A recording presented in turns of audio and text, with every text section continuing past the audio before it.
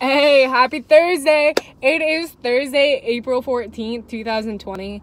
I'm in a really good mood.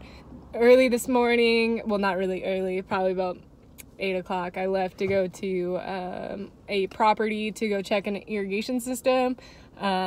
Work has been really interesting because my grant officially ran out last Wednesday, not yesterday, the Wednesday prior to. So all of the work that I'm doing now is being funded by grants that have been pulled together from other areas. We're gonna try to get more funding for here. So it's kind of an interesting time in my life. We're kind of seeing where things go. The pandemic is still going on. Gas is still under $2 a gallon, which is extremely impressive. We're now starting to see the economy collapse even more. We're seeing major layoffs from people who are not able to keep their businesses afloat. You're seeing businesses that have been in for long times that are now closing because they could not recover from this.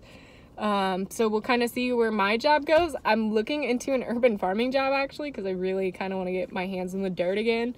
I do enjoy what I'm doing now, but it's not exactly my favorite.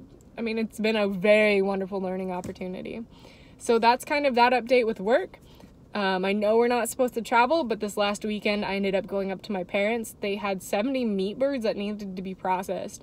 So all day Friday we processed birds, and then Saturday morning we processed the last 20.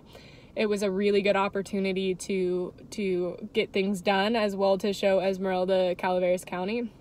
Saturday afternoon I took her up to Alpine. There was still ice on the lake up there, which was really, really cool to see. She also got to play in the snow a little bit for what's left.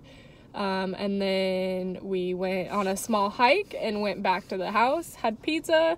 Sunday came along. We ended up chilling, having brunch with everybody, and then we made our 3-hour commute back to Chico. Currently, she is still living with me. We are seeing where that goes. She's still renting her place in San Jose, but she's been up here for the last 2.5 months now. And we've been dating for the total of 7. We are kind of seeing where things go. I don't really feel like we're in the cupcake stage anymore. We're more of like roommates to have fun every once in a while. I consider her a very, very dear friend at this point, and I did tell her I loved her last night, but more from a point of view of like a friend, and that I deeply care about her.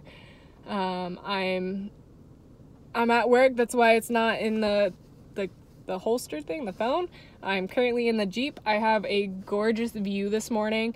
I was able to drive past all the rice fields, which are fully flooded right now, with the little green grass starting to pop up. It's really, really pretty. You have the walnut trees, which are starting to form walnuts, and then you have the almond trees, which are fully developed, and they will be harvested in a couple months later this summer. I am currently sitting out front the Orville Afterbay, so I have this gorgeous view while I'm videoing for you guys.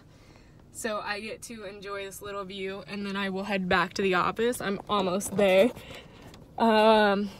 News has been kind of crazy because it's just kind of seeing how the pandemic continues to play out and how the economy will continue. I'm starting to do a little bit of investments because it's a cheaper time to do it. There's a couple things that are on my radar of things that that are goals that I would like to accomplish in the next couple months. One, I would like to buy a fancy ass coffee pot. My mom ended up getting this fancy one, and it makes the best coffee. And if you know me, I'm a big coffee fan. I'm actually finishing up cup number 2 today. I'm a lot more cheerful after coffee. I really enjoy coffee. It's my addiction. It's what I really enjoy.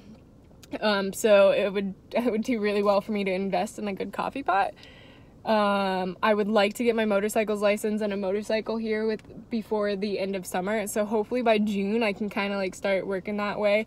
Depends on what starts opening back up and if I can take the class to get my permit or to get my license. And then we have, what else was on my goal? Oh, investment wise, it's still highly illegal in the United States, but I would like to invest in magic mushrooms.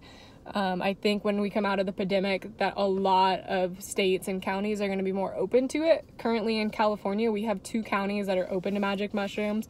You have Monterey County, and then you also have Oakland.